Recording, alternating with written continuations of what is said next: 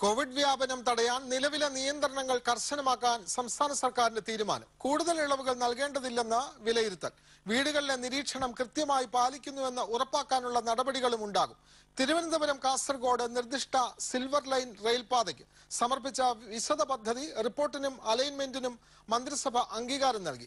പദ്ധതിക്ക് ഭൂമി ഏറ്റെടുക്കുന്നതിന് തുക കണ്ടെത്താൻ ധനകാര്യ സ്ഥാപനങ്ങൾ, ദേശസാൽകൃത ബാങ്കുകൾ എന്നിവരെ സമീപിക്കുന്നതിന് കെയർ-റെയിലിന് നിർദ്ദേശം നൽകി.